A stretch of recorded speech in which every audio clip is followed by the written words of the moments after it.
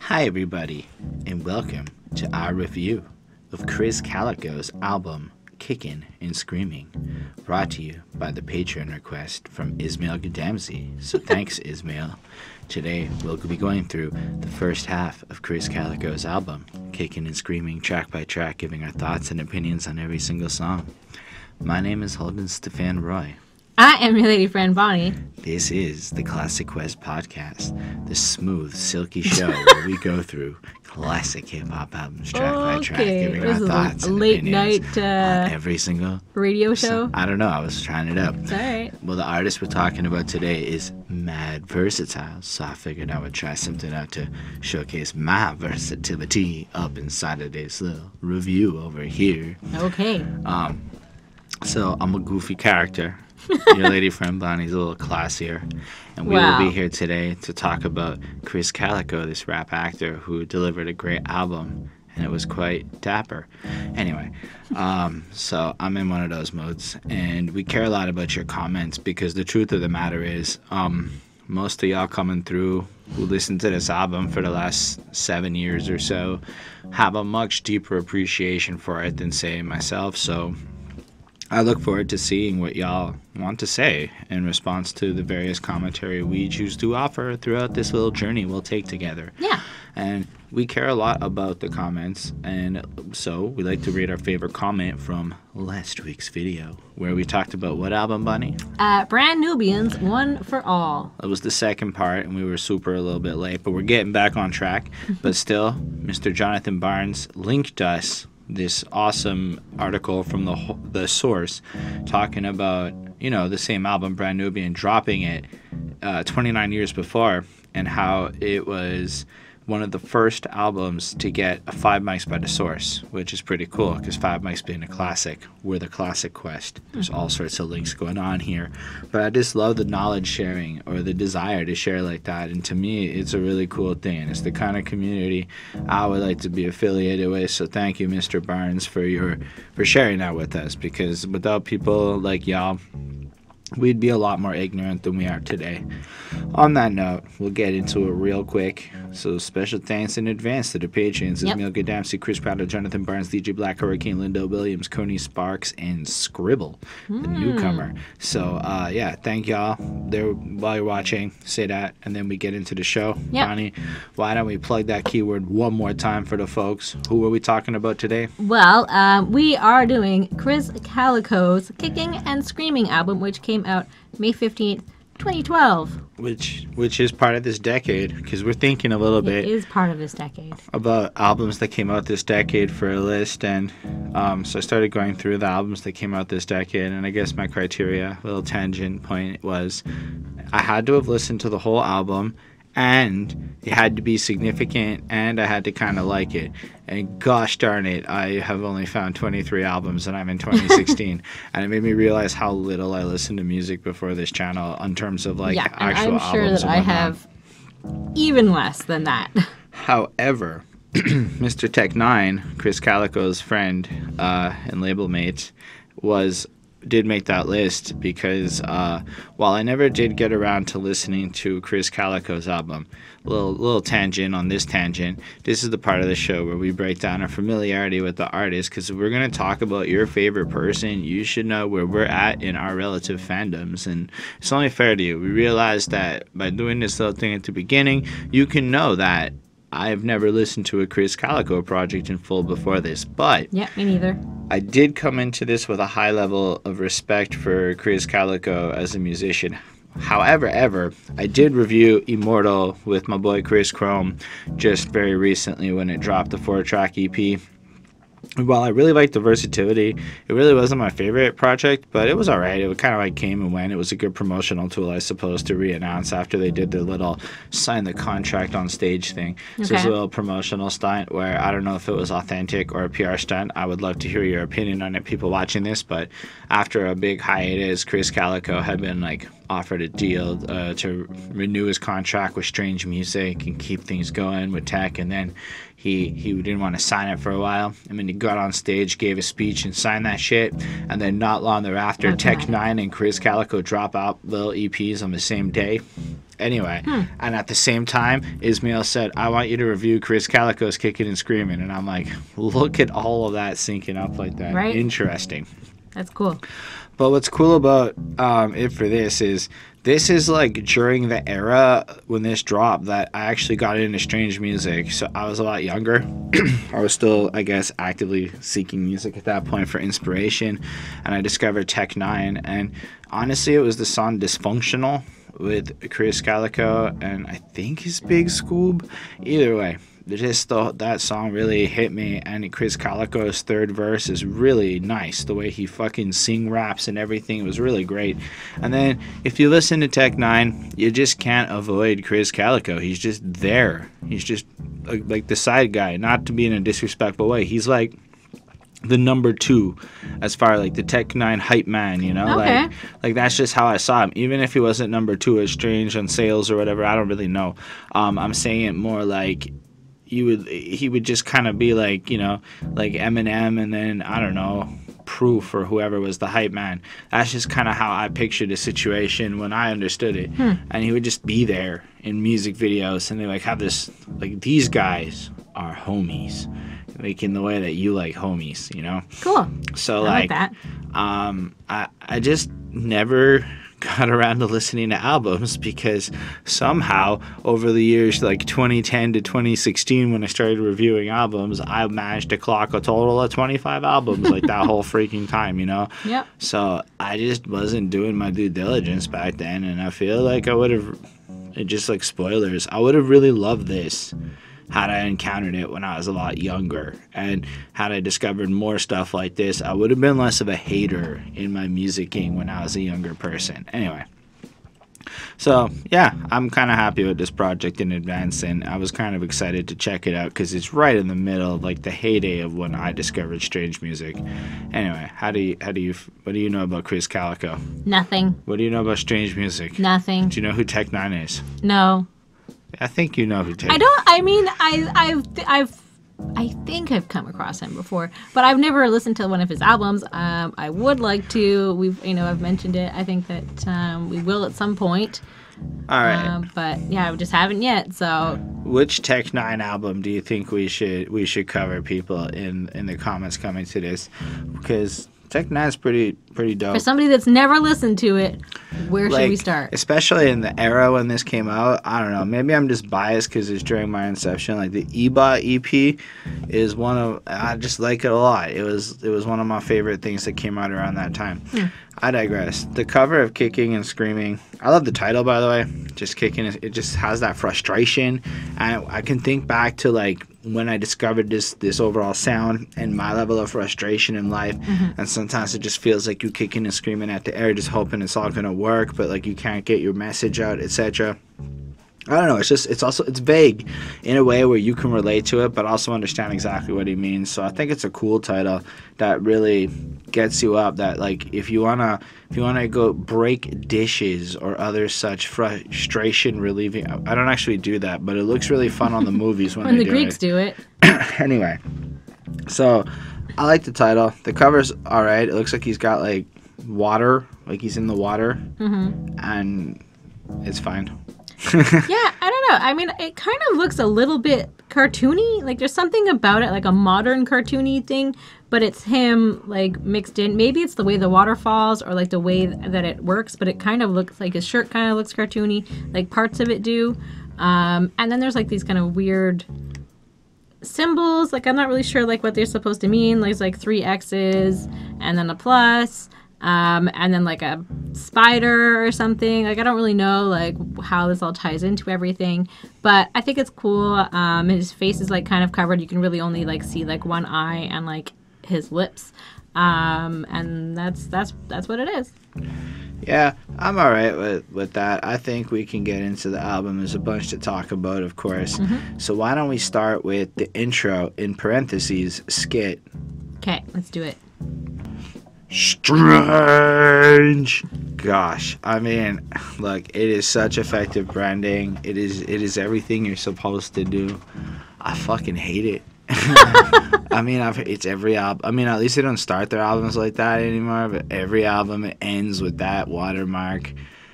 the exact same watermark, and it's really good. Like, I'm giving props here to Strange Music for the effective branding technique they did.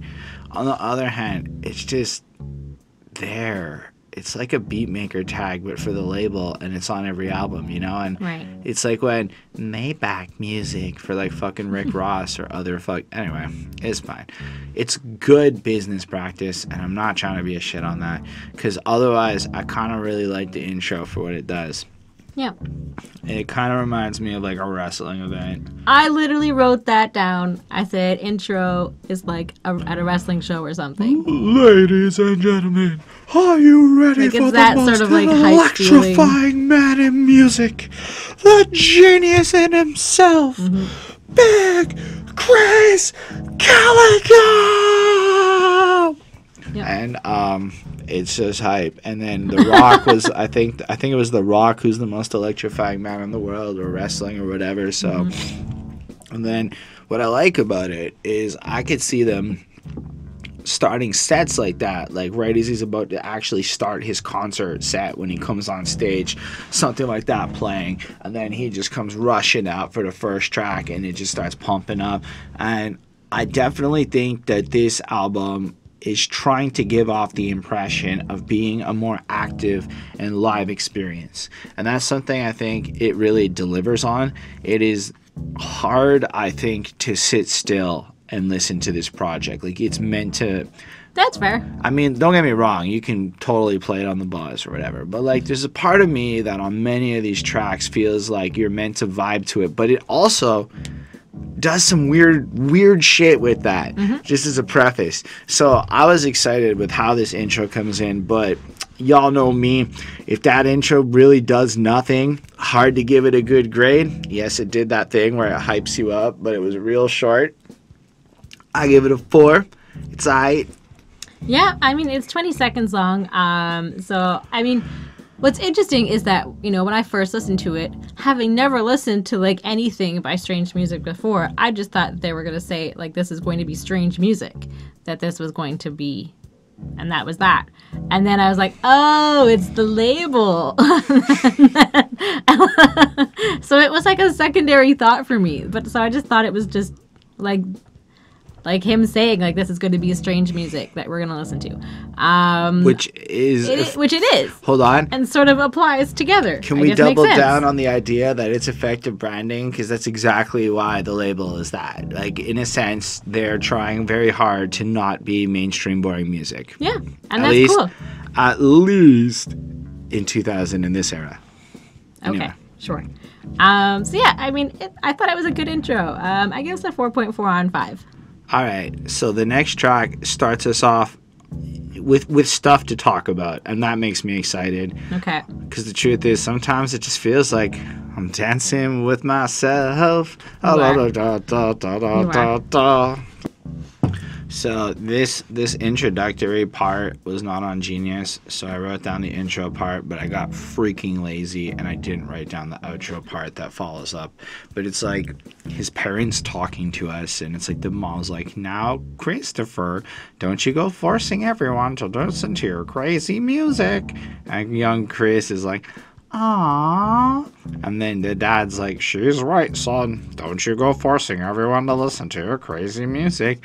And, oh, it just triggered memories. Not even gonna lie. Like, my dad did not want me to be a vocalist. He's probably never gonna hear this podcast, so be cool. But, like, he was so... Watch this be the one he fucking checks out. He was so against me, like, singing because I sounded like trash. I get it. Those who know me when I'm in my singing practicing moments will say that it's not always the best. Maybe 10% of the time I can make it sound good. Yeah. But that's way up from the 0% when I was a teenager. Practice. But and then you can just kind of hear young Chris being like, come on. And I'm just like, man, that's relatable. Being like a young person, feeling a lot of things. Your parents like, nope, you can't share it with the world. And then now listen to your father. Ha, ha, ha, ha. And then, oh, golly, geez, guys, I just want to sing. And I just loved it in that moment. I was like, we are in for a treat. I mean, maybe I'm not going to love every song. I like a lot of them. Most of them. I think all of them I like. But gosh, what an introduction. Like, I kind of would have been okay with the album just starting like that, you know? Yeah. And anyway, how do you feel about this one before I talk for a whole bunch? Well, I mean, I just, it starts off with that sort of like intro. So, his parents trying to teach him that not everybody will like his crazy music, and not to force everybody to listen to it. And so it's just sort of like he's basically told that what he likes is different from what everybody else likes right away as a child. So like that's sort of like a weird message to get. Like you should just allow your kids to like different things. So yeah. But anyways, so he's still making music even though, people hate on him and whatever. And he obviously has to like overcome obstacles like this and, people just being like, you can't force your music on other people. Like, I mean, which is fair, but like, allow him to still make music and be weird. And he's sort of just saying like nobody really hears or like listens to his message in the music. And I think that that's sort of interesting. Like they more just kind of like gloss over it or they don't take him seriously. And it's pretty cool sounding and it kind of sounds a little bit horrorcore like mixed into it. And I kind of like that sort of heavy feeling that it kind of gives. I like the dancing with myself part, which I feel like for me, I'm just gonna say it's Robin's song that was played, but I'm pretty sure it's the Billy Idol version. But either way, I like Robin's version better. And it's eerie and it's kind of like industrial and like just sort of has like that really interesting sort of vibe to it. I think it's cool. And then at the end, he's not allowed to dance with himself and he gets sent to bed with no supper. So, which is, again, a weird thing. Like he's being punished for being himself and just dancing alone and, being a goofball and whatever. And so he's kind of punished for being that weird sort of kid. And that's not necessarily the best thing to do. But it's weird, and which is exactly kind of like what we were like warned about, like kind of going into this. It's sort of not warned about, but kind of introduced to. It's going to be weird. It's going to be crazy and whatever. So it's interesting, and it definitely feels very different, like you were saying, from mainstream rap, and so it does a great job. It is definitely strange music. I gave this a 4.3 on 5. So what I really like is, I guess, the sincerity to this, but the difference between Krizz Kaliko here and now and I guess strange music in 2012 is they're coming like into fruition, and now Tech Nine's been Forbes list year over year over year over year.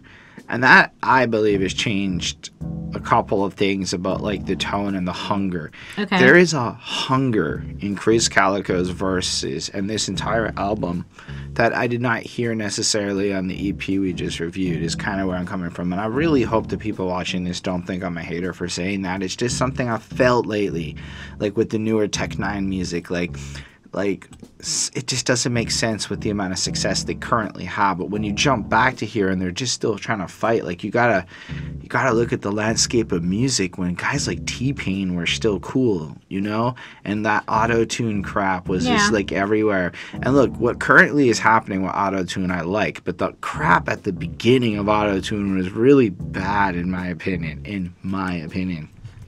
And so, kind of looking at the landscape of party, vapid, nothing music, owning everything, this industry, this entire everything is kind of favoring this. And then you have little Krizz Kaliko coming in, like, feeling like I want someone to tango with me. The whole wide world don't know me, so my whole label looking at me, knowing I'm the genius. And even just the way he sings that and whatnot, just kind of showing it in, like, this vulnerability, like, I don't get it. Everyone knows I'm a shit. Everyone sees this talent, but it's like nobody cares. And anybody that did lend an ear says I'm the genius. And here's the thing. Back then, you probably could not have gotten me to bother to listen to Krizz Kaliko's album because he just was like Tech Nine's guy, and I was one of those idiots that just didn't want to try very hard to care about music. But now that I'm listening to him, I kind of hear it. I get it. I mean, genius, I'm not 1,000% sure what he means exactly, but I think he's an extremely talented musician, person, and just the way he sees music is interesting in a way where it's like he takes the time to craft an experience, and that's something I can really appreciate. Just so I made it clear, come boxing me, unboxable, top the untoppable, impossible. For more popular, we may be more profitable. BEAT, obstacles, see me, pay me, gotta get the dough. And I appreciate the fact that he understands the value of what he does. This is the grind to make money. They're not popular, but what they are going to do is make cash flow on that independent circuit, and they've absolutely done that. But by taking on the journey and the choices they've made, they've kind of outcasted themselves. So a lot of people don't get what they do. A lot of people don't understand it. But like that's kind of like the whole thing is like they are for those outcasts. But I think like looking at it in 2019, people are a lot more into this kind of weird shit. So like this music would have dropped in 2019 a lot more acceptably in the mainstream than it did back then, right? Okay. Like, cause there's a lot's changed in the last 7-ish years, you know. So I think it's really cool. Plus, I love the way he does the chorus. If they don't understand my music and no one else's, it's just this weird voice he uses. It's so goofy. It's almost like for a half second you're going, did he feature someone? No, he's just that talented. He's just got that level of versatility. Yeah. And then I'm dancing with myself. And honestly, I can relate to that so much. Here's the thing. I decided to write a rap album about being a corporate office worker in his 30s. Nobody wants to listen to that. It's something I found out after writing that album. Like, it is not a pitch that entices anyone. Oh, so your album's going to make me think about work? I'm like, oh, I guess that isn't the intended effect. But, like, it's cool because I'll just bump it myself and dance to myself. Nobody else wants to hear it, you know? And I'm a little hard to swallow because what they do, I do not follow. I'm dancing with myself. Now, just as a person, I feel like so many decisions I've made are like that. Like, look at this podcast length. In a sense, we're just dancing with ourselves. Still, I've yet to find a channel that has copied us. Maybe because we're not killing it, so nobody thinks it's a good idea. Or nobody else just decided to go this deep with it. And if you guys do know of a channel like that, I would love to see it. Yeah, let us know. They're not ranking, so I don't see them. Or they're not ranking in a Canadian Montreal perspective of YouTube. Anyway, the second verse is still pretty good, you know. How you make it when you're fat, black, and you rap whack to the naked ear. And I'm like, fuck, man, he's right. I mean, I'm white, but I'll admit I'm kind of fat. And I do rap a little whack to the naked ears, and I'm like, shit, this is really relatable to me individually as a human that pursues the life goals that I pursue. And I never even should have made it here. When you a freak of nature, they hate you. I wasn't sure where to bring it up, but it's as good as time as any. Krizz Kaliko suffers from vitiligo. I don't know how to say that. Vitiligo. That one, which is the skin conditioning thing and whatnot. And I guess his life definitely has that extra burden and like challenge, and he just overcomes it. It's very visual. So it's you know, the first thing a lot of people probably notice about him. It stands out as, you know, something that's different about him right away. But what he's also driving home the point is the vanity of the world, which is a real thing. Like, absolutely. I am currently on this active quest to lose weight because I sincerely believe I'll have an easier time achieving some of my more like entertainment related goals if I can drop like 70 pounds and be a little more buff looking.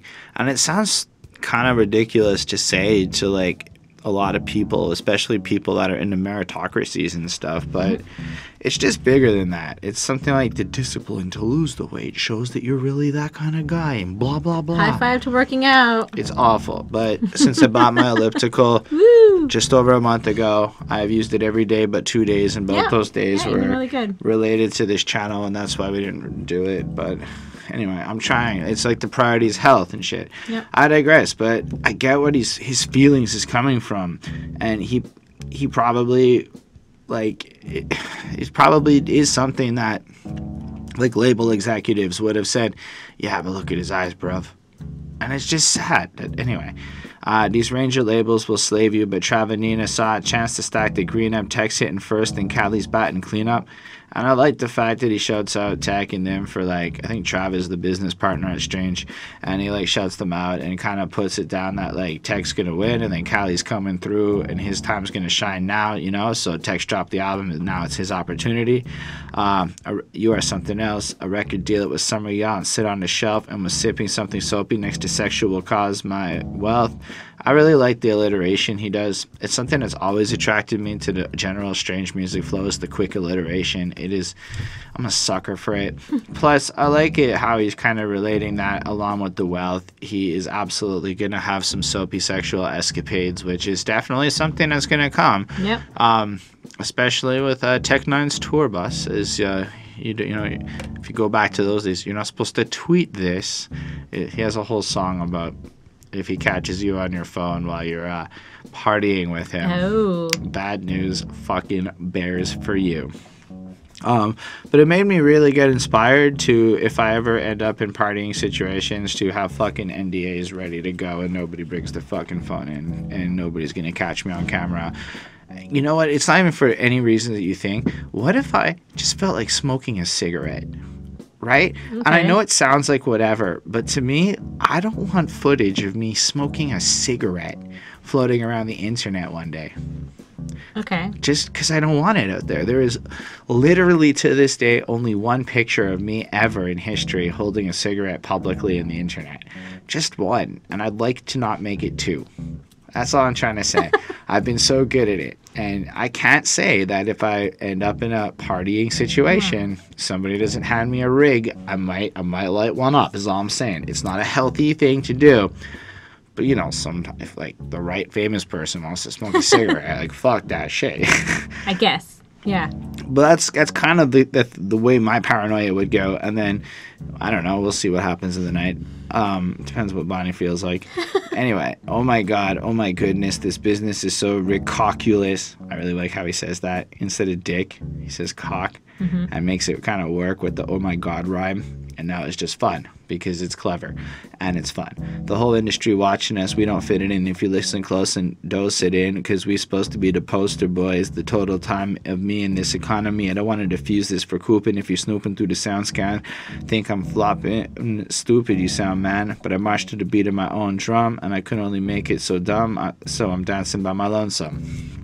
And I like the fact that when faced, it's almost like faced against like conforming to the kind of BS music that the industry wants people to make. Mm-hmm. This like double, and I'll give them credit. While they, even to this day, I don't feel like Strange music, for any criticisms and annoyances I've made about these guys on this channel, in case y'all have seen some of those, I don't feel like they have ever tried to be like shit role models for the sake of cash flow. And that is something that you can say fairly about the people that, you know, are like different. They seem to be honest with emotions to the degree of trying to be good role models-ish, with that, like, understanding that maybe it's not for the kids per se, but you listen to this and it's a guy putting his heart and soul into rhymes to express his feelings of not fitting in, but simultaneously his desire to pursue to the end goal anyway, because that's the right thing for him, only to get grounded and sent to bed with no dinner. So I really, really dig the track from a conceptual level. I think the music video is all right, but I give it a 4.25, mostly because I don't know that I would want to go out of my way to listen to it often. Yeah. In the context of the album, I really like it, but there are some really good songs on this project. Like, I would put that on my playlist songs, which we'll get to real soon as an example. And this, by comparison, is less good in terms of, like, just my feelings and subjective taste. Okay. You ready to move on? I am. I'm ready to go to Cali, baby. This is one of the best songs I've heard in a while. Like, I'm saying, I heard a lot of really, really good songs. This song is phenomenal. Like, Holy shit! Were you expecting this one? Nope. Can we give Seven, the producer? I think he did all of them. Seven is one of my favorite producers because he's so all over the place with his skill and his ability to make these crazy, diverse soundings. But like, we're just in a whole other ballpark and universe on this track right now, and I freaking like it. But what do you think about this song? Yeah, I definitely really like this one a lot too. The intro on this one is like super amazing, and it's basically like a throwback to like the 50s or 60s, and it definitely reminds me of Frankie Valli and the Four Seasons. So if anybody knows them or Frankie Valli, you know what I'm talking about, which is pretty epic. I mean, they're epic. And it definitely reminded me of their song, particularly Sherry Baby, which is Sherry, Sherry Baby. So it's kind of like that. That was terrible. I'm no singer, but and it also kind of has like the Beach Boys like kind of vibe to it a little bit as well. I think because of like the Cali, so I'm thinking like more like California, but it's obviously Kaliko. So I think that that's kind of cool, and it's basically about how good he is. And really, this is like such a fun song, and I feel like this is like no other song I've ever heard doing the Classic Quest. I think that this is like super unique. It's very cool, and I go listen to it. So it ends with "I will not stop rapping" over and over and over again. So we're gonna keep getting rap from him, and I think that that's pretty cool that he's still enforcing that. So I gave this a 4.8 on 5. I get this a straight up 5. This song is phenomenal to listen to because it achieves that thing where you can put it on and ignore Krizz and just dance around your kitchen, because how the hell do you stand still listening to this? You might be on the bus, but now you're on the bus like this. If you can't see me and you're on the audio formats, I'm wiggling.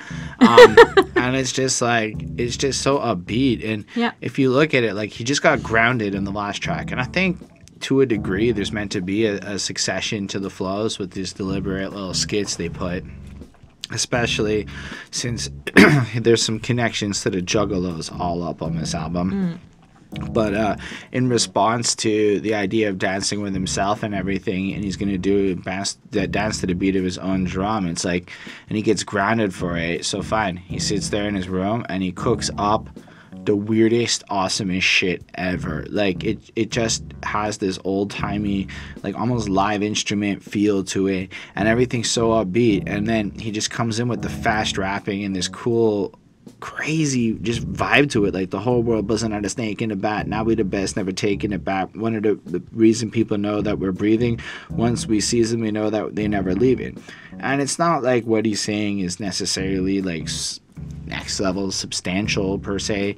It's just this fun, airy, braggadocious whatnot, but the way he raps it over this beat is just sheer perfection. It's so much more about the delivery, the fun tone of his voice, the way he just kind of like just stands defiantly. Like, they used to make fun of him, now they want to be him. Anybody say they're better than Kali, don't believe him.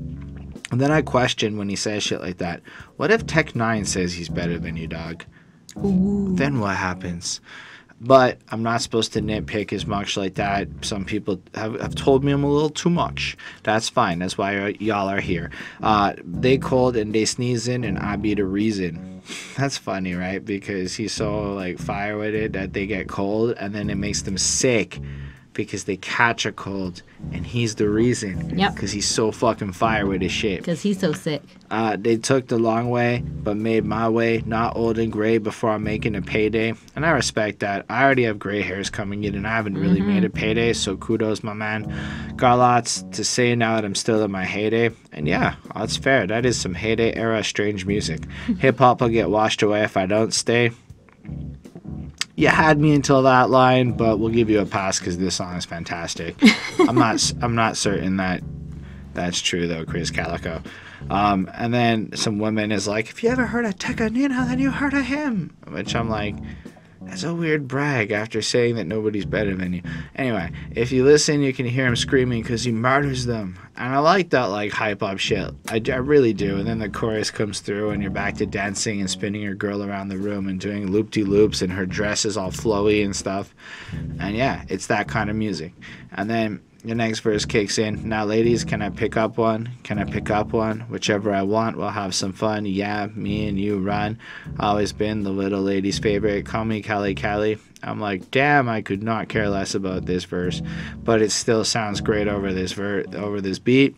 And I'll be honest, I really think this song got Krizz Kaliko laid in and of itself. Like, this is a panty dropper in like a weirder way. Like, you'd think R. Kelly, but this is gonna get a certain kind of girl wanting to get up and do some swing dancing and get herself all up, and you know what I'm saying? Like, I feel like I can see like girls in like bikinis doing like the twist to this or something. Like, I see it more like that. It's just fun. And you know what fun does? Gets people excited to get on their dick. Okay. I'm in terms of music, serious does not have that effect the way fun does, as I've come to understand with life. So I really appreciate it. And then getting to that like outro, we're in this really fun situation, almost in defiance to his parents, which could be viewed as like a metaphor to the industry and the superiors. He's just like, I will not stop rapping. I'll keep at it. Yep. Grinds on. This track is honestly amazing. Like, it is a true gem for me finding in his channel in terms of memorability and stuff. I digress. Moving along, we can discuss how they kill shit. Yeah.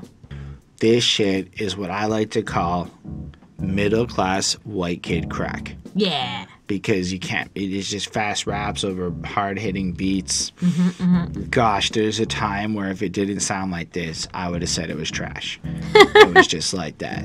Yeah, fast rap. It's nice. Yeah. And then it starts off and you hear that voice, Tekanina's voice, and you just know this is going to be like one of those tracks. Mm-hmm. How do you feel about finally hearing a Tech 9 Krizz Kaliko team-up song, because you said you never heard one before. Twiztid, I think, is on this one, too. Oh, I forgot about Twiztid. Pretty sure. Yeah. Yeah, so we got the whole crew. It's fun. This one is definitely, like you were saying, like harder, and it feels like more like modern, I guess, like a different sort of rap than, when we think of like classic rap. Like, this is something totally different from like what I think of as classic rap. This is chopping. Yeah, and he kind of reminds me of like Killer Mike and like that kind of influence, and then like some of his songs he sounds different, so like sometimes it's like Killer Mike, and then sometimes I find him a little bit like Busta Rhymes or like Lil Wayne. Like, I feel like he's kind of got like a lot of different influences that he kind of plays up on different songs. But this one definitely has some super sick rapping on it. It's very fast, it's very stuttered, and it's like super cool, like the way like the flow is, just like that overall like beat, and like the yeah, like that kind of stuff. Like, it's just so creepy and weird and unique, and I just love it. This one is basically just like great rhymes, sick fast beat, and it's just a cool song. So and I loved it when he like drops the beat and then like waits like a few seconds, and then like you think, you're like, is it over? Like, what happened? And then he like brings it back. So I like that. I think that's cool. So yeah, I really like this song. I think it's great. I think it's well done. I give this a 5 on 5. Maybe I'm a white middle class boy. No, it's funny, right? Because it's like it's like your first time hearing one of these, right? Yeah. Like, honestly, that's amazing, because like I've heard a few of these. I mean, I don't know if this will have like longevity, but I think it's a really cool song. A lot of us, I feel like a lot of us really like them. And then, at least I'm speaking for me and just anecdotally people I've spoken to, so if this doesn't apply to you. Maybe this is something you grow out of. It's the kind of thing where once you understand the tricks and you kind of start noticing everyone using the same filler syllable words, it's a little less impressive. Okay. And once you can learn the verse and spit it yourself, you're like, okay. And then it changes. That's all I'm saying. No, I can't do these verses because I didn't memorize them. But I can go at that speed if I wanted to take the time to do so. There's a couple of videos of me doing a Tech 9 song and a Rap God, and you know, I'm just saying. But once you understand the tricks to it, you're like, so like, you know, we claim we insane seem strange do the same thing. I can tell you, that aim sound, oh my gosh, there's so much that rhymes with it that you can compound into syllables. So the idea is to pack as much shit as it in and then chop up the flow as you're doing it. Okay, makes sense. So like, it's really amazing to listen to. Like, it's verbal gymnastics as far as it is. That's a cool description. What I would argue is that very few can pull it off and not sound kind of copying strange music with it, in my opinion. Because it's different than like what the Bone Thugs and stuff are doing. They were going at it in a more smoother kind of way. Kind of like how Twista is really smooth with it by contrast to what Krizz Kaliko and Tech 9 are doing. Anyway, so Krizz Kaliko just spits it off like, during the main vein on the main strain, they playing James, tell them to wake it off, tell them to knock it off, tell them to pencil and to pick them off, coming up the middle, reason we done took so long, give him just a little what they do, whatever he skips to my song. I'll make you do a song, stick it to your song, fluids keep moving in the middle with pillars they're chewing on. And basically, they're doper, they're fresher, they're more amazing. Mostly because they have a distinction, and when they come out the middle, they also are talking about the Midwest. So it's doubling down on where they're from, which I think is cool. Yeah. Other rappers ain't compatible. They be fallible. If you want to challenge me, battle me, better saddle up. I whoop them out of love, seal it, but piddle it, paddle and tittle and tattle them and rattle them till they had enough. I really like it. It's just hitting me with syllables and alliterations and speed and energy. Yep. And he literally can PEE on MCs, and he rides the beat when he says that, and I really enjoy it. I really think it's fun. I like how they can skip it. Something I'm not particularly good at in terms of replicating these dudes is skipping syllables. Like when you go choppers or whatever, or continue to put them in a blender when I spit it on. You know, it's fun though. It's really, really fun. Anyway, I like Krizz's verse. It gets me hyped up. I like the chorus. It's all right. You already know the outcome. How about turning it to volume and watch me kill shit? Yep. And it's cool because, like, when they are killing shit like this, again, there's this thirst and this hunger. Like, they're fighting against the mainstream and being overly ill. But, like, at this point, it's not like cheap shots or whatever. When you really think about the musical landscape back then, I feel like it just comes off kind of fresh. I don't know. Again, there's that hunger to it. And then Twista comes in. And Twista's got like one flow, in my opinion. And he goes, Twista, they call me Mr. Malevolent with the status so that I'm another pistol that said they can kind of go to cut the throat and no control of me, nicking in every syllable that's stronger than the fill up an elephant. I can sense that you were soft as a moccasin. I can send people that you would. Anyway, I'm not like giving it full justice, but that hug it, it's just every song. It's just, that's Twista's flow. And I like it. One of the earliest songs that blew my mind is Let's Go by Trick Daddy versus Twista. And so I memorized that shit as a teenager. And I really like fast rap. And I'm not even hating. And honestly, I think Twista just does that constant, solid one flow where he kind of adjusts his speed a little bit and then kind of just flows it. It's nice, man. It's really enjoyable to listen to. Like, I'm general militia and you be feeling every person through everybody can spit it, but still very packed so much artillery. You're like a military. There ain't no telling how many bodies we better kill him, bury. I'm like, I gotta give him credit in the fact that, like, no matter what's going on in his verse, man, he's able to like re-rhyme it all. Like, artillery, military, kill him, bury. Like, that's cool. That's multisyllabic shit. Like, give me the block, then I'm a ball. Because I'm tipping, spending money when I'm in the mall. I try to be different kind of clothes, other kind of shoes. When the hoes see the swag, they be asking if they can come and kick it. And that's cool because shoes, so hoes are going to come and kick it. And so he's actually making a little consistent with it. Overall, they're dope. They do what they got to do. He's killing it. Twista. And I'm like, all right. And then Tech 9 comes in, and I really like how he starts it. Hey, Yates. And I'm like, oh, Aaron Yates, you clever little bastard, you. You don't know how to handle. You don't know the handle. Then you know you a day late. Death and destruction is stay fake. 'Cause when I get up on the track, it'll be like, wait, sick of my, and then he goes like fucking quick.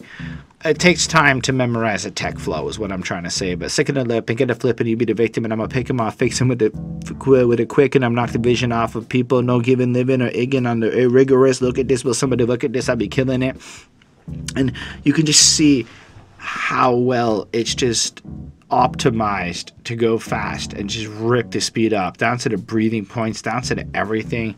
And it's actually kind of hype, you know? Like, he's actually not just saying a bunch of vapid shit. It's like, yo, we are coming into this industry. We are about to come and take over. Put up, shut up, get up, be cut up. It's animosity. Foot up in your gut up. Bullet for colors. I'm an atrocity. Wicked. I retro around and wrench it up off and rip it. I'd rather be red and ready than running with rigids. I don't know. You get the sense that the realness of what he brings to the table and the authenticity is more important than, say, the wicked crap that other people do for the sake of it. Yep. And he fights against that. Don't be stupid. If you got a minute, better run away. You better jump or slump in mucus. Never gonna put the gun away. You better pack up off me or get it, admit it. I'm killing off everybody, then it's acquitted.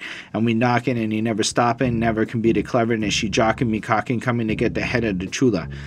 So he's going to come in, kill off all the competition, pretty much slay it. And as far as the independent circuitry goes, Tech 9 dominated and owns it. So he kind of did do that. We knock in, he never stop. People can't beat his cleverness. Fair enough. Girls do want to fuck him. Fair enough. And then you get it, come in to get the head of the chula. So get the head of the, because you get it, the blowjob, but it's also like the king guy, the top of the organization. Okay. Anyway, so it's fine. It's really enjoyable. The rest of the verse is fine. I really, really do like it. I give this track a 4.5 on 5. I will never really think Twista sounds as good next to those two. I think 7 is actually the fucking star. I heard the beat and I realized it was 7, and then I went and checked and realized he was doing all sorts of production on this project. But as much as I think Krizz Kaliko is dope, and he is, and Tech 9 is dope here. Like, I'm floored with the... Yeah. Because you know what it is about Tech here? It's the crazy, like, he changes the rhythm up so frequently in this verse. Where even if what he's saying sometimes is kind of silly, just to make it work, at least what he's doing, it'll take you hours sometimes just to nail it not as good as him. Yeah, well, I mean, that's why he's great. And that to me is really cool. Whereas some of the newer stuff just doesn't have that freshness to it. In my humble little opinion, which somebody today told me has been completely annulled and I've lost all cool points on the internet. That's fine. This shit's fire. 4.5 from my valueless opinion. All right. Well, Mayday, Mayday. This channel is going down. Well, now you've been introduced to Rittz, who is another fine member of the Strange Music. Honestly, I don't think Rittz fans like me on this channel. Every time he comes up, I bring up cocaine and strippers, because in every song that he ends up coming up on, or every album, it just so happens that cocaine and or strippers get mentioned. So his fans don't like me very much, but... Because you keep pointing it out? Yeah, I can't help it.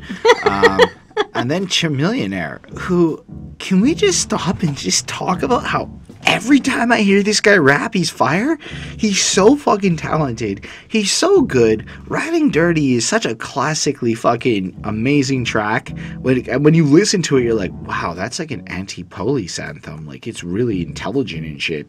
Plus, he's a quick spitter. Plus, he invested in technology and is an owner That's cool. in Makeway Studios, who produces a whole bunch of fucking YouTube content that I regularly consume, like Rap Critic and Todd in the Shadows and shit at some point. So Todd's like doing a video on him. He's like, oh, I guess in a sense he's my boss.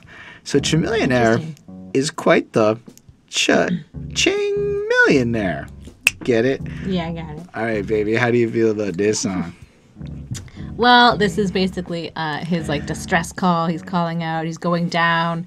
And this one again has like a super nice beat and some super like sick rhymes again, so I like it. I'll give a few of them here. Krizz, the bee's knees, love that. So I guess the best in me, it gets deeper than your depth perception. MCs believe in me, so there's no question. This is my SOS to you, and also F you to you. F you too, and I won't step to you again. So I definitely love the bee's knees thing. I think that's super cute when you throw in like something like a grandma would say. And I think it's interesting, like just like the play on words and like his flow. Like you can just like, even just me reading it at point blank, it's like you can get a sense of like the flow and like the rhymes and like rhyme schemes, and I think it's really cool. And he continues on, and I'ma hold my breath for you to stop these checks coming to these train wrecks of my men to try to save it to stay connected, resurrected. So again, just like more, like I can't even get like the rhymes out. So like even just like reading it, it's like really cool. It's fast. I think it's like interesting the way that he's kind of like flowing through it. And I really like how like the music gets like trippy, like the message is not like going through, like there's like kind of like that like staggered, like, you know, when you're like trying to like speak and like you're not really sure like if the other person like understood what you said on like the walkie-talkie or whatever. So I think that that's kind of cool. And this is basically about them killing it in the music business and how they're making money and how they can afford these fancy things now. And it's just like another like sick song that's like super fun and has like a hype beat. So I gave this a 4.8 on 5. I thought it was cool. I thought it was, again, super unique. But again, I haven't ever listened to any of this stuff before, so maybe it sounds like all the other stuff. But for me, it's a good first experience. So this might be the part where some people call me a hater or whatever, but if there was ever going to be the indie rapper checklist, like, you know, like those hipster memes where how to be a hipster, or how to be a basic white girl, or how to be... Get like a fedora, blah, blah, blah, all those things or whatever. So if you want to be an indie rapper of a lyrical capacity, especially on the trickster side of things, and it's always the trickster side of things, because I don't know if I would go ahead and call this lyrical music, because we've covered what I would call now lyrical, where it's just puns for days and it's triple entendres or stories. I'd call this the flow version of what most people mean with lyrical. This shit, from a flow perspective, the way they deliver it is just like ridiculous. But I mean, this music thing here is in a state of emergency, all about currency, whackness reoccurring with urgency, can't take it no more. Maybe I'm getting too old, mouthpiece just too cold. Like, that's not the craziest lyrics, but the delivery is crazy. Yeah. The message, music is kind of fucked up in pop land. All about currency, whackness reoccurring with urgency. So I suppose what has happened to me is I studied music history and realized pop music was just always that. And I guess in the last decade, and it really was starting to happen, I'd say late to the 2000s decade, the middle to end of that, it really started to happen. So by 2012, hip-hop is pop music. And it is. And now people admit that hip-hop is pop music, so all that's changed. So he's kind of right. But the problem that I have with a lot of these indie guys is, like, there was just always a bunch of other underground shit that was actually dope, that was getting no love or shine or shit. And people who make songs like this kind of act like the music industry is fucked for reasons that are somehow new or different. Like, Jay-Z wasn't rapping about getting rich in 96. Yeah, that's true. Like, I'm a little confused. The entire golden era is guys rapping about getting rich. I'm like, what? I mean, yes, there's some conscious and political stuff, but the idea, not all of them, but quite a lot of them are doing that. So I don't understand the criticism, because it's not really a new it's not like all of a sudden there's this state of emergency. And this is a general grievance I have with a lot of little indie rappers, but with indie rappers who just take shots at the mainstream in a boring way.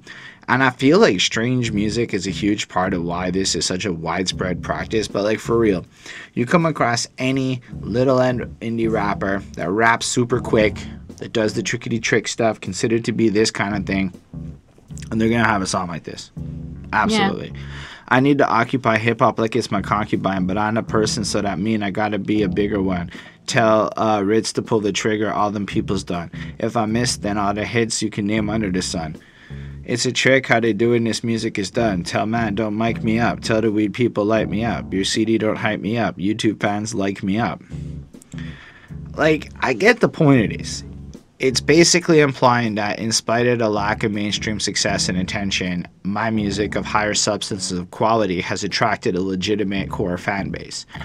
It's literally the behind that suit strategy of what we're trying to do here. So I can highly empathize with what they're trying to do, create a raw and authentic product, put it out there, and rely on the fact that you're not doing something mainstream and hopefully the fans and shit are going to support what you do.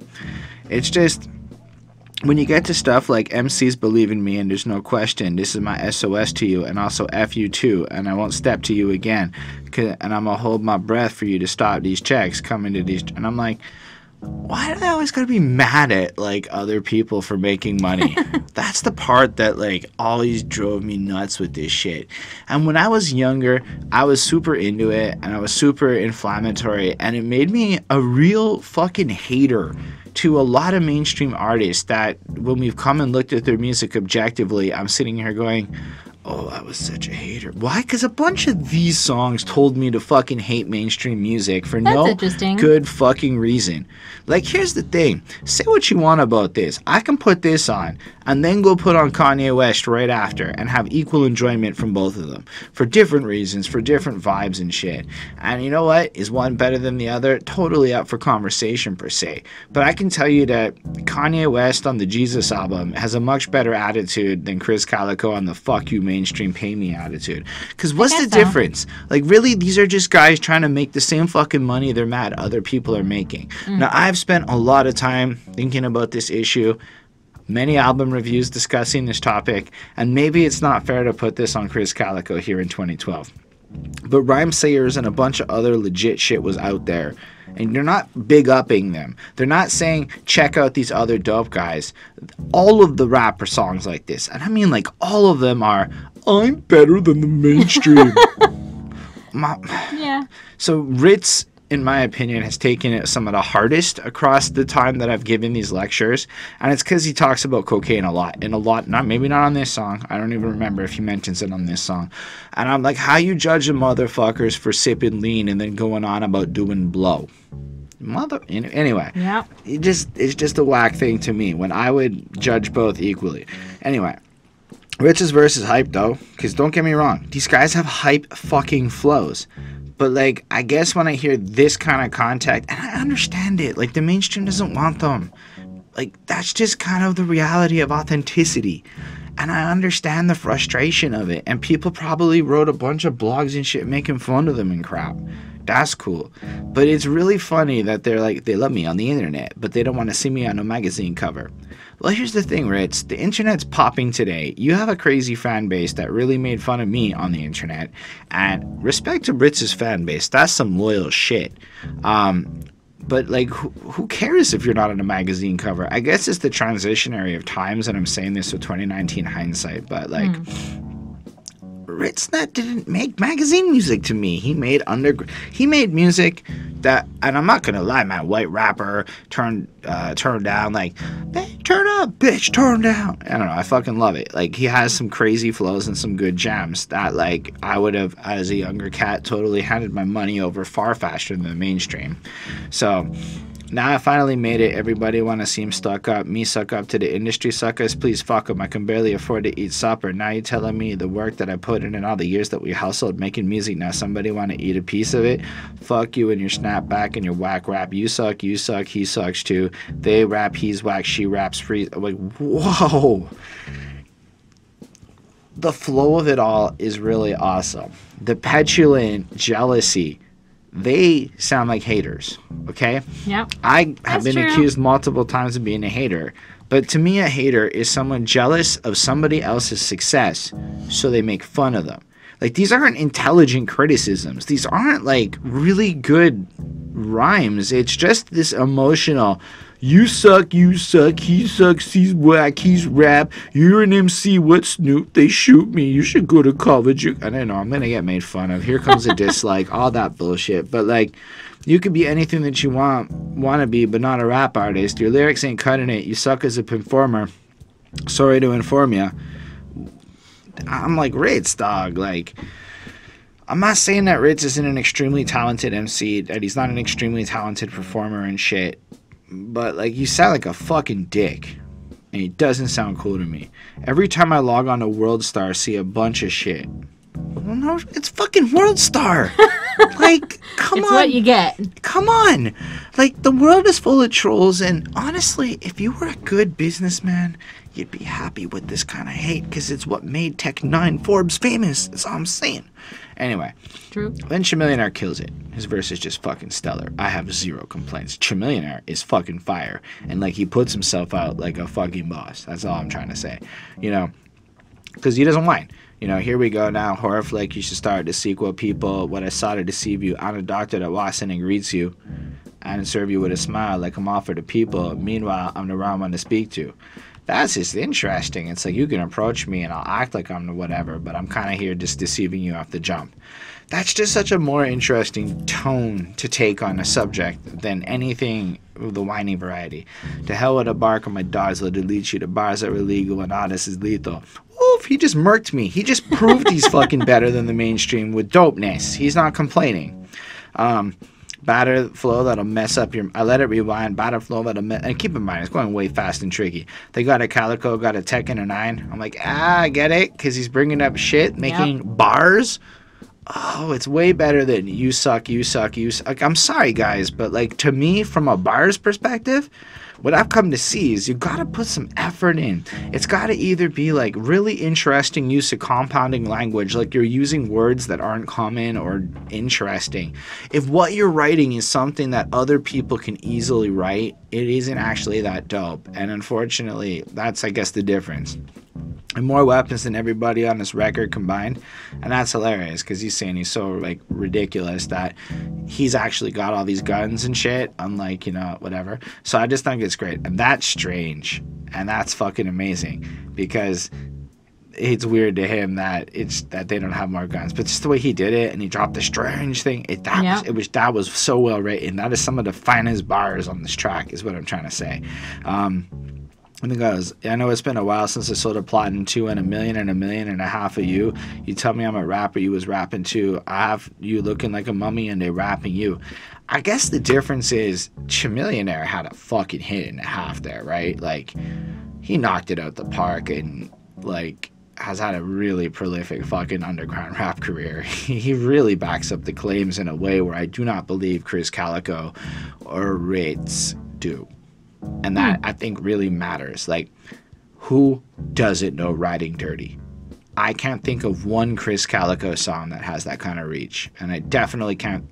That's fair. I can think of some Rittz songs that have that reach in certain circles. But, and maybe I'm wrong. Maybe y'all can be like, fuck you, Holden, there's this Krizz Kaliko song. But Riding Dirty was so big, my mom knows it, okay? It was regular ass mainstream radio. Weird Al Yankovic made a song called White Nerdy to it, okay? That's how you know That's how you know you've made it. Weird Al touched his shit. Chamillionaire's fire. I want to do a Chamillionaire album because I'm so impressed by how well he rhymes, you know? And they know, look at my garage, they tell me it's a zoo. Is that a jaguar? That's so fucking clever because of all the animal car names. Of course it is. I purchased it because the corpse will fit. And he makes it fucking hard again. Like, yeah, if I'm going to murder somebody, the Jaguar is useful. And this trunk is bigger than my Porsche is. And he says it correctly, which I thought was cool. They say it changed. Well, I call it metamorphosis. And I'm like, did he just say metamorphosis up in this shit? Fucking Chamillionaire. You just proved you're better than the mainstream. You didn't complain about nothing. You just flossed and killed it. Yep. What? Anyway, that was his verse was fire. It was really dope. I hope I didn't piss off too many of you with this. I'm pretty self-aware of the reactions at this point. 4.35 on 5. It's a really great song. It's just I don't like it when underground rappers sound like fucking haters but don't sound dope.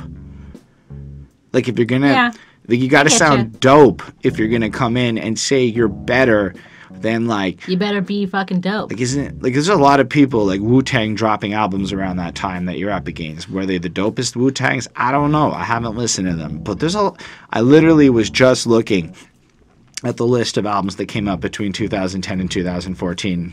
Okay, so I saw a lot of great artists dropping in that era of the underground. So the haters seems like instead like a smarter strategy the underground could employ is, if you don't think I'm good enough, check out this guy from that city and that guy from this city and look at all the great shit everywhere that the mainstream's ignoring. Not, fuck everybody else, listen to me. I'm not going to be able to get behind that messaging anymore. That's fine. I think I talked a lot again. Yeah, that's I hope it's not dumb for you. If there was a name that I would say is absolutely synonymous with the mainstream garbage that diluted hip-hop. What name would it be? One of them absolutely is T-Pain, who, can we give all the credit for? He learned how to sing, and he sounds like a fucking angel today. Okay? Oh, yeah? Yeah, he sounds amazing. Such clean vocals. He said he felt bad for and I'm not lying. He said he felt bad for faking it and felt he should learn how to do it, and I'm so grateful for it. It can be done, folks. But Mr. Blame It on the alcohol, blame, like him on the next song? Yep. It feels so right, though. It does, but a little bit of a hypocrite kind of moment. I'm just throwing it out there. You don't. That's kind of been one of my problems with these guys. You're trying to be underground, but you're using mainstream people. You're hating on the underground. Sorry, you're hating from the underground on mainstream garbage. Where, let's be real, T-Pain on a social political front has contributed much of the exact mainstream garbage, lack of substance lyrics that you fucking can't stand. Absolutely. Contributed with anybody's that were in the Rames, you know, like, and then you pay him to be on your album for what? To get single buzz? To create an ironic version? I'm confused how this actually makes sense. It's like, okay, fine, maybe I'm missing the greater point, maybe y'all don't agree with me, but around this time he's literally making an album with Lil Wayne and shit. Like T-Pain is, I'm not hating on T-Pain, I'm saying the feature of T-Pain right after the fuck the mainstream to go with such a mainstream artist. Wow, right? Yep. Anyway, what do you think about this one? Well, it's obviously featuring T-Pain, which is great.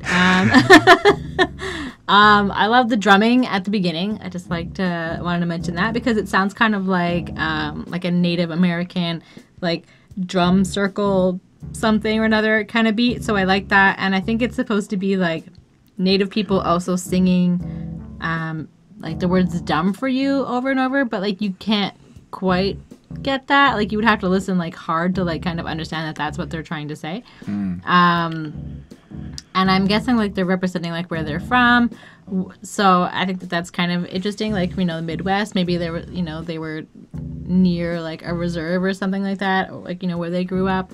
So I thought that was kind of interesting if it's, you know, if that's the facts.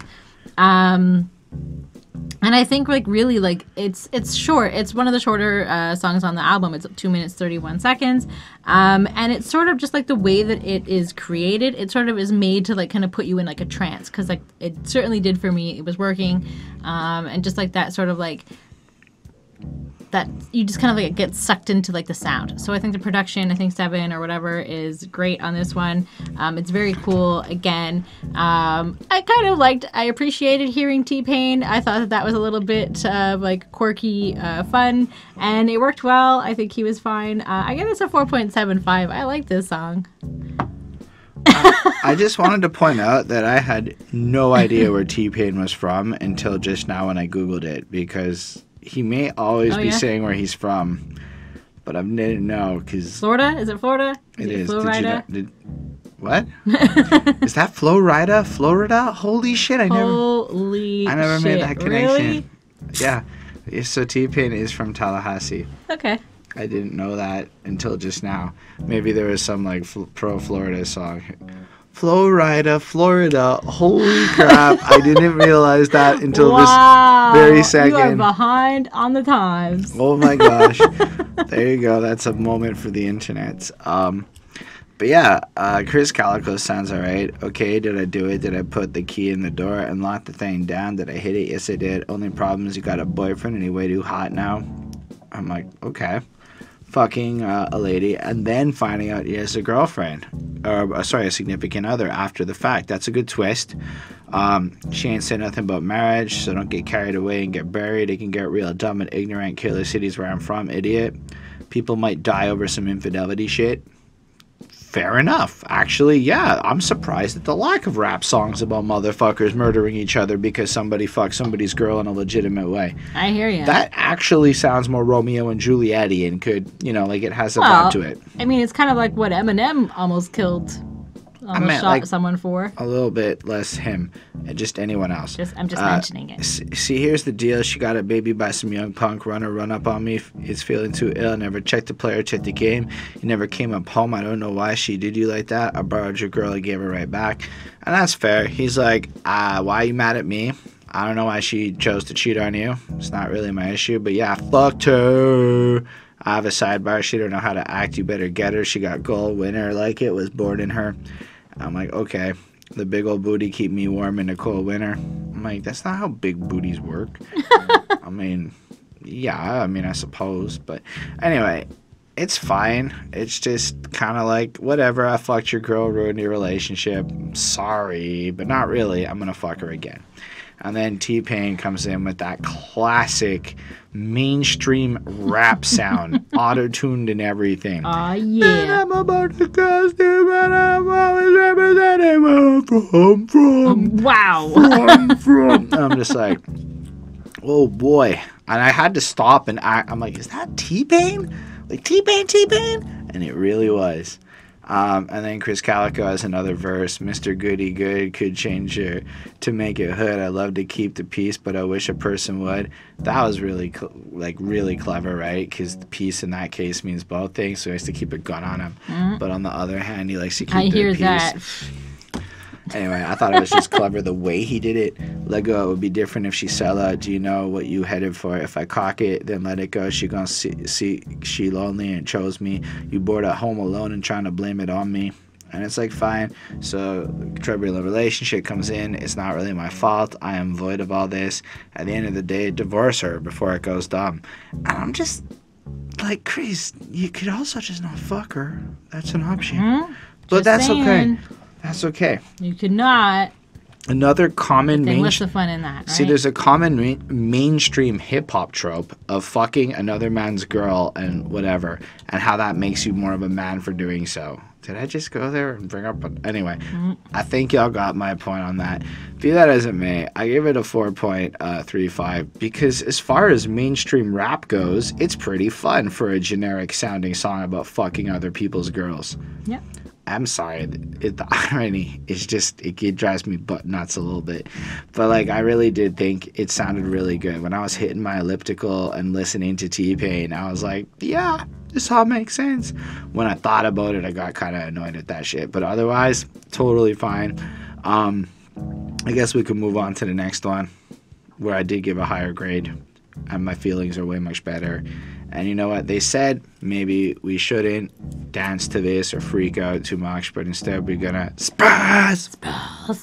I like it when they do the dubsteppy shit, okay? I just want to say that hearing this cool-ass dubsteppy, crazy fucking beat thing, it's awesome. And unless I'm mistaken, this is the video where Tech9 wears goggles and they just jog. They go running and jogging.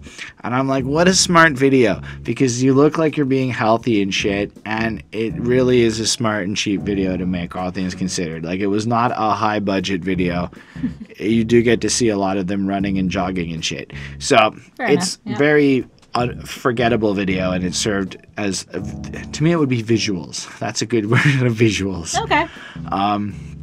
It's just so upbeat and it's intense, and like, you know, it has that ironic intro while listening to this song. Take it easy, don't dance or make noise at all, please don't mosh or scream or refrain from any erratic behavior, never mind, go crazy, spaz. And then you just picture the mosh pit as people start bouncing. This is totally a song for the live show. And then just the way it's like spawned off in the 70s 80s, baby, I'm a busted to death of me, gone, sanity left of me, middle fingers up to haters who slept on me, stop. I like the flow. I like the way this one comes in and just fucking hits you with that. I mean, I can't say it's like reinventing the wheel. I'm saying it's doubling down on a tried and true fucking dopeness and killing it fresh in a way that I find super appealing. And just the way he hits it overall, Yep. And it's like, I'm okay with middle fingers up to the haters who slept on him. Because when Krizz Kaliko is, in a sense, complaining about how people think he's strange and different and not conforming, so fuck them, I'm all about that message. It's when you turn your guns and fire at the mainstream out of haterness that I don't like it. So this one is awesome for what it is. He just stands firm, you know, and I ain't aiming for the middle, trying to eat and get the vittles. I ain't talking about a little, and I ain't ashamed to be mental giant's protege. That's Tech 9, the mental giant. That means people getting blown away. Nickname Cali Baby, winning all my medals, they going crazy, whatever. Then it just feels proper. Second verse, it has a similar kind of flow. The beat's just got that heavy bass. It just sounds really fucking dope. I don't know if it's really saying anything super crazy. It's just kind of, it's proud of who they are. They're just on the grind. It's like a strange music. Like, we're from the Midwest. We rap really good. We're going to kill it. We're going to take over it. And that just, to me, sounds super fucking, like, anthemic. It sounds like something to mosh to, something to get behind. Mm-hmm. And then Tech 9 comes through and really follows through and does his own version of it, you know. Incredible to be back in medical procedures with Kaliko slicing yet. Damn. Because hard-ass motherfucker. Remember when people used to say ham all the time? Dwam! Dwam is a Tech 9 song. And it's a really fucking great Tech 9 song. All right, I'll have to check it out. I don't remember any of the words to it, but I can hear it in my head playing.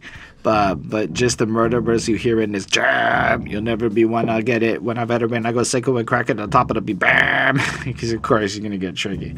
I can be real honorary, my persona be gotta be honorary. I like it. This feels like nostalgia in the best possible way for me.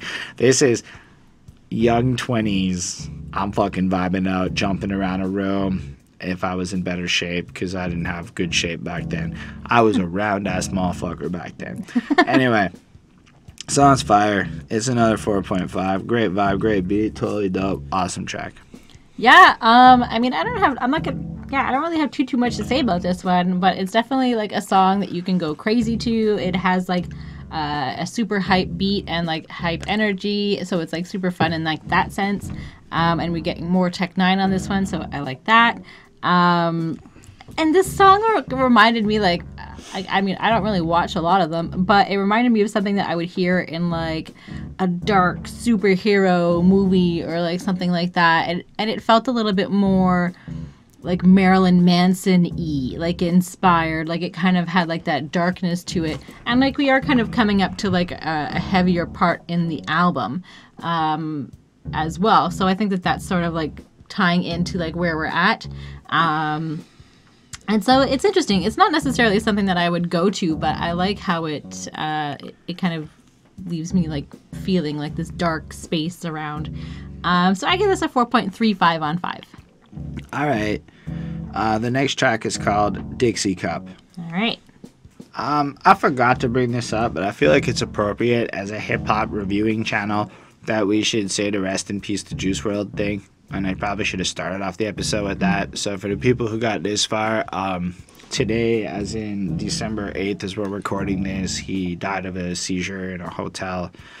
And I guess it got triggered at Dixie Cup because he was a consumer of certain products that may be seizure inducing. And I don't want to make assumptions before there's news out and stuff, but he just turned 21 on Monday of like that just passed, and I just thought it was super sad as we go into a song about getting fucked up. Yep. But I think it's just worth remembering that when you write songs about being fucked up in general, he was very inspired by Future, and Future kind of tripped out when he realized that he got this young kid to start sipping lean, because I don't think he really realized that creating his music and telling his story and stuff may have consequences. By the same virtue, I don't know if I would have popped Molly if Tech 9 and his boys were so into it, because it was around that era that I may have sipped my first water bottle with a dissolved powder in it. And yeah, just throwing it out there that sometimes these songs, expressive as they may be, may have some consequences, and maybe we should all, as people with influences and platforms, just consider that shit more. And I'm not saying people don't have the right to express whatever they want and to say whatever they want, because I certainly will say whatever the fuck I choose. Like, I just told you I did drugs once upon a time, you know, right. Like, but, you know, like, I'm filling up my Dixie cup, throwing up, and I'm liquored up, stumbling, and I'm spilling stuff like, hell yeah. I mean, there is a glorification to alcoholism and other such things that as time goes on, I find it harder to enjoy listening to, because maybe I'm past that part of my life and I don't turn up like that no more. In fact, I'm pretty much done with alcohol. I get Virgin Shirley Temples at events now, and I brag about how I'd have no alcohol in my cup. Am I sober? Well, I'm not saying that. There's some legal products in Canada at this point. But on the other hand, I don't like glorifying it. I don't think it's cool. Yeah. Personally. On the other hand, I fucking love this song. Like, I really fucking love this song. That's fair. And I feel like it's so sad that I started this with a Juice WRLD thing and got into that moroseness, because it has me looking away at the content, but this song features fucking Twiztid and Big Scoob, but Twiztid. I really like Twiztid. I think that Mr. Monoxide and Jamie Madrox have some of the coolest voices, and their adherence to nu metal across their catalog has been awesome, and they do some great emotional rapping, and I don't think Bonnie's listened to Twiztid before, so my question is, what Twiztid album should we do, fam? Let us know in the comments, and we'll definitely do some Twiztid at some point. That was just something I wanted to know. Either way, Krizz Kaliko's verse is fine. He's just partying, he's fucked up. You know, put your cups up, and I'm drinking, trying to get fucked up. They buying it from me, I lucked up and looking for Scoob. They showing cleavage, so free drinks they can get to receiving. But I ain't buying, cause you ain't leaving with me, what I'm gonna do. And I think that's interesting, because while, yes, it's all partying, he's also showing that it's a little twisted, right? He gets all fucked up. The girls are willing to get all naked for free shit, but then aren't necessarily going to fuck him, so he's not actually going to indulge in it. I'm off in the dark. Now I'm on the clear. I don't drink any beer. I try to cut him off, but they keep handing him here. And now I get too drunk to steer, get drunk like we're supposed to. And a lot of the language I think Krizz Kaliko puts forward does kind of make it feel like this, like, getting trashed is just part of the job. Like, it's his expectation. Like, it's not even something he wants to be doing. It's just he's got to be doing it because it's what happens. But when I get closer, she tells me she goes to shows and lift her clothes up, salute, drink till my face is black and blue, tipping the waitress so she gonna keep on going by you. I'm off that KCT Caribou. Caribou Lou is a drink, Tech 9 and his squad drink. Okay. I think it's 151 and pineapple rum, and anyway, it's the hook of the song. I'm trying to get drunk as a skunk swinny liquor will do, Cali. And I kind of, at one point in my life, would have thought it was like a dope-ass idea, but I get it. If you, look, however you want potty, if you can push it and be responsible and girls are getting naked for you, who am I to judge that? You know, it's just... Good for you. You know, it's just more... I suppose with the information of today, I look at it differently. Scoob's drunk as fuck. He's not lying. Been sipping all night. He's prime. Drunk and stupid. About to lose it. Did I say I'm stupid? Old job it. I'm like, okay, so he's pretty much smashed. It's pretty good. It's pretty far. Monoxide comes in. And then I was like, is that Monoxide? Is that Twiztid? Because you know what's crazy about the Spotify version? There's only one feature on the album according to Spotify. Oh yeah. So it's like a mystery. You're not getting announcements when you're just listening to the album. Guess what? It is. I guess tonight's the night that we blame it on. The Dixie cup. It's barely 6 o'clock and I'm already feeling super drunk, and like my spirits, my shirt keeps lifting. I'm like, that's like 3 verses about the exact, like, they definitely stuck to the theme on this one. We get drunk, their clothes come off. I'm like, you got it, okay. And then so. does Madrox do it? Yep. Pour me up, I do what I want with my Dixie club, keep it 100 proof till I'm drunk and stuff, because I'm over at the bar trying to love a slut because I like to cut, and I put it in her butt till I bust a nut. That does sound like a really good time, though. It really does. It does sound fun.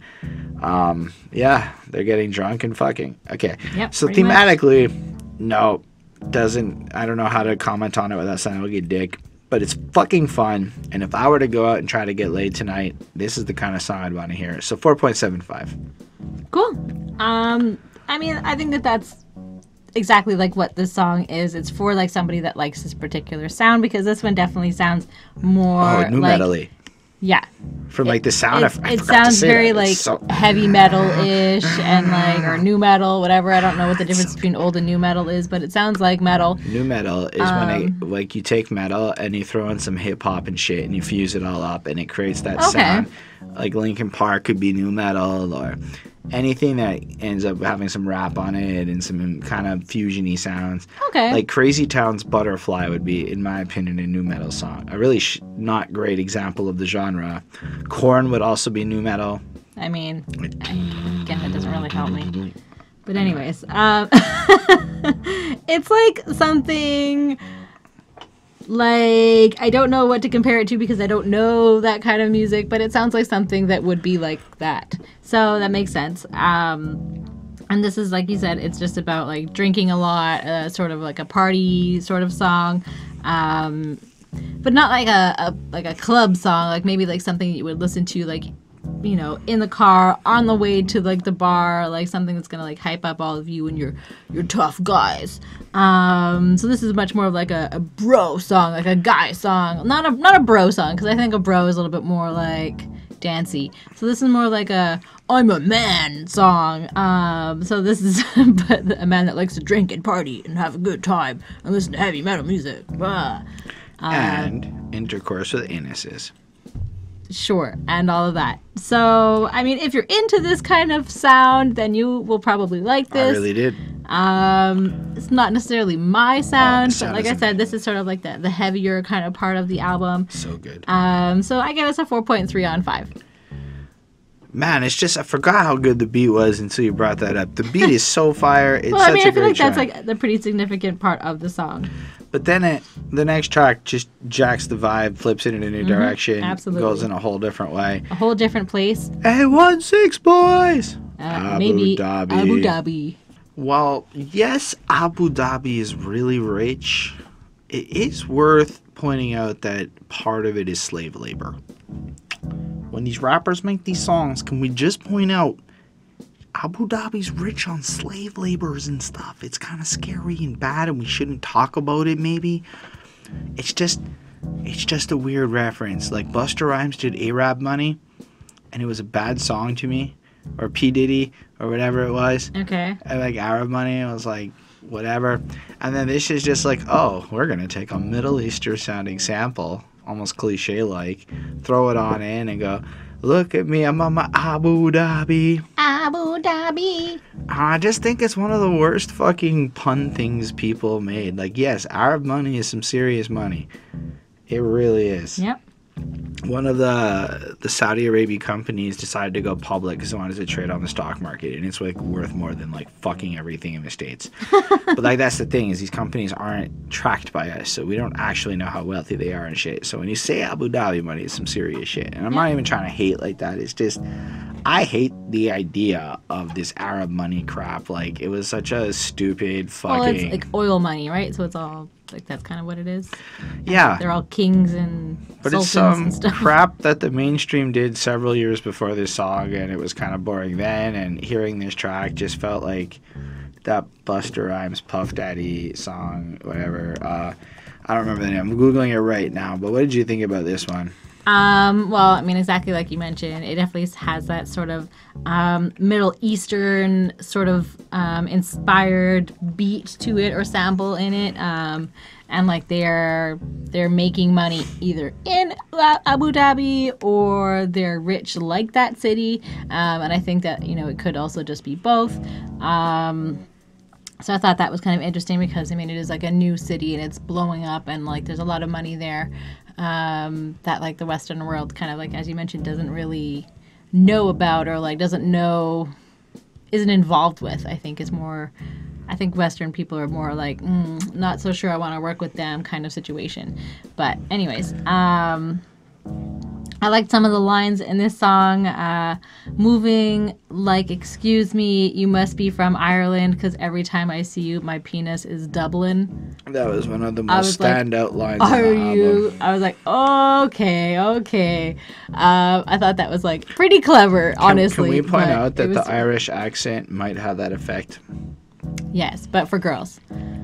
Oh, I'm saying an Irish lady, hear her talk, it's like, I feel like if you're from Ireland, you have like a great advantage. Like you're just gonna get laid if you go to any place that isn't Ireland. The Scottish accent when I throw it out Same there. Same thing, really. But if you have an accent the rest of the British accents not as good. Maybe the Welsh. I don't. Nobody know what the fuck Wales is. They're just. It's farmers. a real country. I know. I bet. It's a real country. It's basically extended England. No, but it's like here's all the farmers over here. I didn't actually realize that Wales was a country until like 2012, and I'm like, Wales is a country. Then a couple of years later, I realized there's 2 Irelands. And I'm like, that's how bad I am at this global geography shit. Oh, okay. Maybe we should get you a globe. But anyways, this is like basically a fun hype party kind of a song, and it's kind of wild. Like, it's a lot of fun. Another line I liked was but don't be a bitch like the Grinch who stole Christmas. I thought that was nice. I needed to mention that. We were in the month of December. And also I feel like it kind of ties into, like, he's mentioning Christmas on like a song about Abu Dhabi, and so like you wouldn't necessarily, like, they don't necessarily celebrate Christmas in Abu Dhabi. So I think that that's kind of an interesting thing as well, but it also probably just fits the rhymes, and it's a unique line, so I appreciate all of that. So apparently the 816 boys aim to be a joke making fun of mainstream artists and shit. So maybe there's a bit of satire to this song. Yeah. Because Arab Money did come out in 2009. Okay. That's cool. Anyways, and that's it. That's pretty much like all I have to say about this song. There was sort of like a weird ending, but it works like on like the album because of like the way it flows kind of into like the next song. So it's sort of like it doesn't really fit this song, but it's like, you know, instead of just putting, you know, a 10-second like whatever skit song, they just kind of like tack it onto the end. So I always appreciate that, even though it does kind of feel a little bit weird, but it works with the whole album. So this one is fun and catchy, and it has like kind of like something that will just get stuck in your head a little bit. So I give this a 4.4 on 5. I mean, overall, like, it's just kind of airy, and now that I guess it can kind of takes like a satirical take on pop music, I guess, because it just sounds like, hear me out, you know those songs that put hip-hop into a state of Mayday where they were all about trying to make money and stuff? Yep. They sounded a lot like this one. Now, I don't know if it's meant to be satire, but it's not obvious satire to me. Unless that person on Genius had written that comment and annotation on Krizz Kaliko's lyric, I wouldn't have realized that that was the point of an 816 voice. Like, it was just lost on me. Okay. You could say, you should have Googled that. And I'd go, why would I Google that? Why would I Google, is 816 voice satire? That's a thing you wouldn't think to Google. That's fair. Anyway.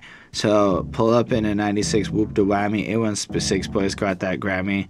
That's a response apparently to the joke song Areolas and all that other shit. Like, whoop, Areolas. Yeah, that's right. Tech 9 and his people taught me what an areola was, because I did not realize it. And then I started paying attention to the various size differences of areolas that exist out there. Great. Anyway. My baby mama's told me that she can't stab me, rolling up in hella boom, screaming like a banshee, get that Arab money to Abu Dhabi, keep a hand on me in case they try to rob me. Bleh. Lyrically, it's fine. It's fine. It's just flossy. The video's alright. It's fine. The beat's kind of whatever. The chorus is whatever. Like, I feel like this song is more like one where if I was real drunk right now and I had just filled up my Dixie cup and gone through the last experience of the last song, I would be in a very different place with this, but like not drunk me doesn't feel the same way. Then Cut Calhoun does the next verse, and he does the awesome penises from Dublin line, which I really liked. I felt like he brought a little bit more fun with the lyrics there. MVP check person 2 years in a row, check. That was because he was voted MVP at Strange 2 years in a row, I guess. And that was what the Genius told me. A Wayne verse, check. Well, Tech got it because Tech 9 got it. Wayne verse and Tech 9 is on the Carter 4. So yeah, hates the mainstream, right? Yep. Abu Dhabi, I'm good. All I need is a check. Money, family, royalty, most of all is respect. And I like that because it shows some dope ass old school principles. And there's Maxzilla. He's all right. He says that Christmas line. Overall, he says, wishing the Abu Dhabi's like wishing a person would. I can't be Abu Dhabi means I can't be touched. If you got me Abu Dhabi, you got me fucked up. And I'm like, I think you're taking this meaning of what Abu Dhabi is and really running with it to places where I no longer agree with you. Abu Dhabi is not a lot of the things he said it was to me. And then he does something I thought was amazing. Woo, woo, woo, woo, woo for the family. I got the Fago over there. I keep the Fago over there. You know what it is. Whoop, whoop, indeed. Shake your ass, hottie. I can support that message. Want to see your hands up in the party while you shaking your ass. Very lovely visual. Then Tech 9 does like the fucking worst flow. On the one hand, I like it because like it's extremely different and showcases a level of versatility for what Tech 9 can do. But Abu Dhabi or whatever, the crew he pays, nah he die, whatever. Yeehoo, cause we was happy. Humda la la la, love my skrilla la la la, Wilson la la, yes. And I was like, what are you doing, Tech? This is a really weird flow. I don't think I gave it any kind of justice because I can't remember it that well, except thinking this is some fucking weird shit that stands out. And I feel like Tech 9 is the least impressive on this track, all things considered. I get it at 4.35. Like, it's a fun jam, and if I was a little smashed right now, I'd probably be like telling Bonnie to shake it over the Abu Dhabi stuff. But then she'd hit me because that's not the world I live in. So 4.35 on 5. All right. And we're about halfway through now because the first one was a skit and there were 17 tracks, so that leaves 8 and 8. So we're gonna get ready for part 2. We'll get that to y'all as soon as we can. So thank y'all for being here with us. We totally appreciate you watching. Feel free to leave comments. Do it. Try not to be too mean to me. Don't do it. I mean, you can be, but I might answer at 6 in the morning or I'm a little snarky. Subscribe to the channel for more reviews. Like the video if you did, and we look forward to hearing from you. Special thanks to the patrons Ismail Gadamsi, Chris Prado, Jonathan Barnes, DJ Black, Hurricane, Linda Williams, Coney Sparks, and Scribble, the new guy. So they support we do, helped us get a new camera, helped us get on Spotify, and they're going to help us do a bunch of other cool shit in the near future because they're awesome like that.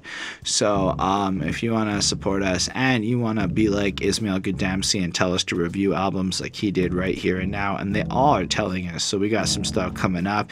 And what's cool about it is you kind of get a blend for each of their personalities the more albums they request. Yeah. So we look forward to hearing all of that, and you know what, seeing what your albums you force us to review will be. Wink, wink. I also make music myself. You can check that out on this channel. I also put an album out on everything. So Holden Stefan Roy, The Alternative Grind. Let me know what you think. I look forward to hearing from you. Thank y'all for watching. And on the real, the classic outro moment. Live long and prosper, everyone. Bye, guys.